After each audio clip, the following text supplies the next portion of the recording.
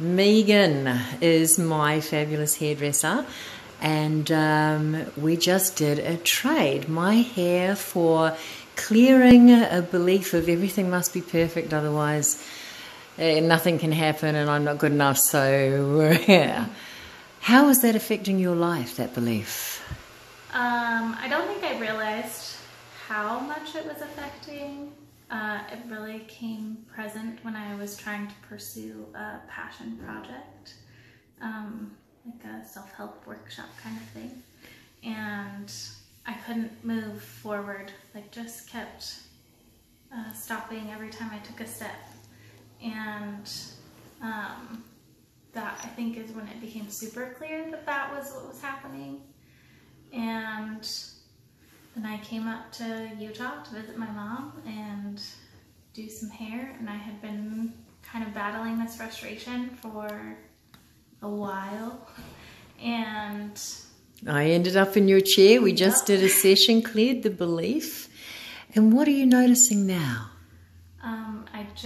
The best way I can describe is there was so much restriction, and I feel like I have space to breathe and exist and be and move and grow, and just a light, lifted, good feeling. Yay. And how do you feel when you think about your passion project now?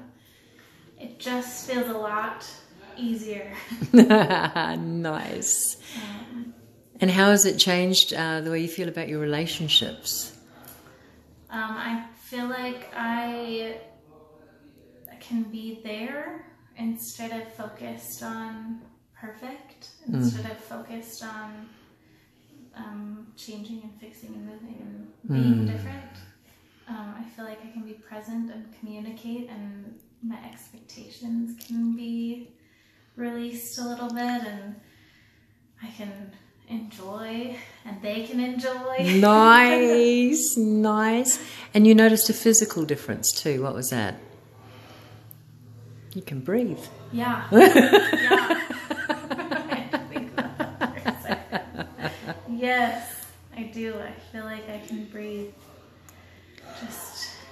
Yeah, you look amazing. You are glowing, my lovely friend. Thank you so much. Thank you.